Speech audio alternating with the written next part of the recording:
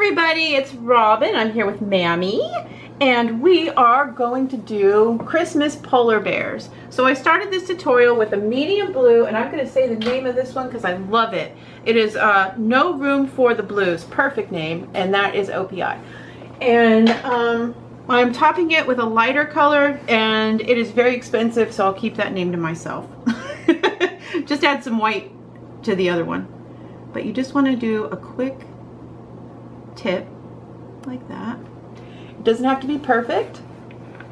And how you do a tip is take that, pull to the end and make your straight line, then take off the excess and meet your line back up, pull and pull down. Now let that dry. By the time you get and do all 10 of them like this, they should be dry enough to start decorating. And this takes a lot of time to learn. So if you accidentally mess one up and go like this or something, let's do a weird one. Okay? That's even better. You don't have to worry about getting it perfect, okay? Especially for this design. So let's do another one. You're doing your best. Try and try and try to do it as straight as you can so that you can get your practice in. But if it's not perfect, don't worry. Just keep on going. So I did these a little bit weird just to show you. Okay, meet you back. Okay, so now I'm gonna go at the line where they connect, and I have blue and white kind of mixed on my brush so that sometimes you're gonna see white, sometimes you're gonna see blue. There's medium right there. See when I put the white in, how it mixes and gives the illusion of a snowy mountain behind the mountains. And I'm going to look at my brush and say, oh, Robin, clean your brush. Oops, that doesn't matter.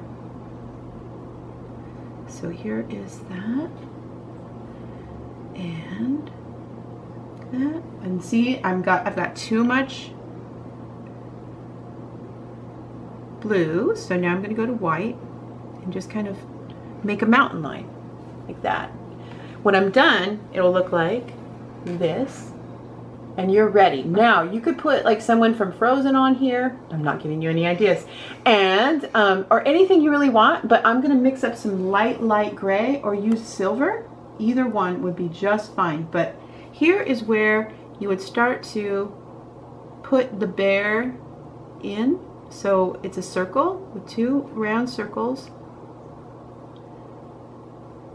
And then I'll start like finding the shape of each bear. I'll meet you back. Right, I am ready to bear this up. Let me find that. There it is. Okay, so with gray, I'm gonna, okay, so here's the structure. I'm gonna push in the head like this, and then it's gonna be like a triangle, like this, like a little triangle with a round head, like that. Then, he is gonna have his hand up, like that, like he's waving, and his ears, that. Very simple. See, just very simple. Now he's going to have a foot like this and a foot like this, and then you can leave his other arm like that. Okay, you're not going to see the bear yet. This is just his outline. All right, now on this one I'll put like a bear coming out the side like this, like his head, and then do a ear and an ear, like he's looking in the camera, like that. Then I can do one on his back. Oh my gosh, there's a million ways you can do this, and I'm looking at a million of them. So here we go. This one has his butt in the air. Oh my gosh, that is so cute. So imagine painting a drumstick right here. Then his head is like that. His foot is right here, and then make his ears, and these are all just place keepers. These are just so you know you're not going to run out of room. Look at that. Because so I'm going to put all of the little sorry, you're good, bless you, Mammy. So now you're just putting in all the little skeletons, and then I'm gonna, when I meet you guys back, I'll put out white and black and red and green. All right, so I am ready. Kinda. Okay, so with white, I'm gonna go and cap the top of his head, and then around, make it round. Then with the white, go around and make his ears, just highlight. And then he's holding his hand up. And then you go through to his neck. Yes. And then I'm going to put the white feet out, white feet out. And then make sure you see his other hand. Don't worry about putting anything in the rest right now. But I want this one to be making, drinking a cup of cocoa. Like that. So I'm just putting that in as a placeholder. Gonna go in again. Wipe my brush, clean it. Again, top of the head, do his little nose area, round, round, bear ear. If it's too big, just go to bear ear. You can worry about the details later. That's just the next layer. Again, one more. This is two that are hugging, so I'm gonna do a round. See, this is smaller, so I have to have it translating. So I'm just gonna do two heads. And if you guys are beginning, you can just do this way, but two spots, littler spot,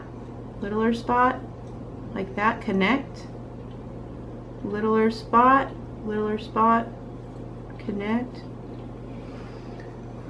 Carl's cleaning his feet, irritating me. Okay, there, this one, he's holding. See, they're hugging. So there's one, and that. Oh my gosh, that's so cute. And then they're like that. Okay, so those are little bears like that. Now, when they're done, let me show you. See the little head? And then this one, he's holding a candy cane. He's holding a candy cane, and he's just sitting there. Okay, so now let me put in the black and pink and everything. And if Carl howls, I am so sorry. He howls at... So does Willow. Aww. Willow always howls. There's this. A little black nose. I'm surprised he's not. No, me too, but it's not open, so I wasn't sure. Okay, then with this pink, like that. Now with that same pink, I'm gonna do this. Do his little feet. Dot, dot, dot, dot, dot, dot, dot. Oh my gosh, that's so cute. With red, very thin red. Am I in the, okay, we're good. And then you go around with the red. Make the candy cane. Now that is very tiny, and I understand if you guys can't do that straight away. And then he's wearing a red scarf. So cute, okay? Now, if you wanted to make it more detailed, or if you wanted to make it stand out a bit, you can kind of outline it here and there. Make it pop, like that. And highlight it, right down the candy, like that, and make it pop. Now, if you really wanted to get detailed, and I'm going to do all the bears the same way, you can take it and with the toppest of your brush, just dot in a little W for his little muzzle, like that. Okay? Now, hats. For hats, you can go dot, dot, dot, dot, dot, and then have it coming down behind his ear. And then if you make the ear too big, then you can just go ahead and cover the big ear with the red of the hat. Do that, come over and make the fluff of the hat. And you can do it gray first and then go back over with white for it to stand out more. And mine is still wet, so it's gonna be a little bit bleedy, but I'll go back over it. But hopefully you guys get the idea. I'm gonna finish these up mostly. Okay, now here is the, they're so cute. Okay, so I am going to say, okay, I did this whole design with my wand. And actually I used the old wand, so sorry if it looks all raggedy. I didn't mean to. RobinMosesNailart.com, the wand. And then I have a striping brush called a unicorn, and all you guys buying my brushes is what keeps me going on YouTube. So thank you to everyone painting with the same brush. It makes it much easier to teach you guys how to paint when we're all using the same brush. So thank you. So there's that. So, okay, let me scoot in. Now these are just details one after the other. You can outline them, or you can leave them alone, and you can put little you can have them holding snowflakes. You can make them with different things around their neck, and you don't be too hard on yourself, because when you think about it, okay, I want to show you something. Here's a penny. That's how small they are. So that whole bear is on the size of a penny's head. So don't get too OCD about it. I always do, but it just makes me a little bit better every time I try it. What I did after is I decorated each top of the hat. Then I went and put little dots for their toes, added little things here and there. I gave one of them a little thing of cocoa with little marshmallows on it. And again, here is a penny. So don't be too hard on yourself. It's just so tiny. It doesn't have to be perfect, because when you back up, boom, it looks perfect. See? It looks like a winter wonderland. Now, what I did for the snow was I just put little dots of blue on there, and it looks like white snow is falling, but it's actually blue. Then I capped every top of the mountain with a little bit of white, and that makes it look more 3D. So now I'm going to put the last light on these so you guys can see, because I top coated them with a matte top coat. But that way, everything kind of goes together in the most soft looking light. So there's another look from them, and you can really see the glow of that OPI blue. So yeah, there we go. So there, I want to make sure that you guys get every detail of these before you try them. Oh, thumbs? Oh, and I totally forgot. So I did a Santa going across, but again, when you look at it, you think it's a Santa going across, but let me scroll down. Let me show you what it is.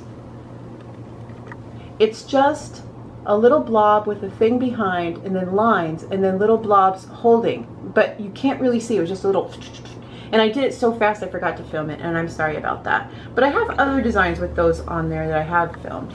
So anyway, I hope you guys try these. If you do, please hashtag me, Inspired by Robin Moses. Get brushes, join. Don't feel it like you're inferior or afraid, because we're all at different stages of learning. I'm trying to learn how to teach you the most effectively, so if I've left anything out, just leave it in the comment section on the day that I upload, and I try and read all I can. Again, I'm telling my story, so that will be marked, but not in this design, and I will see you back with more. Bye, everybody. Bye. Haha.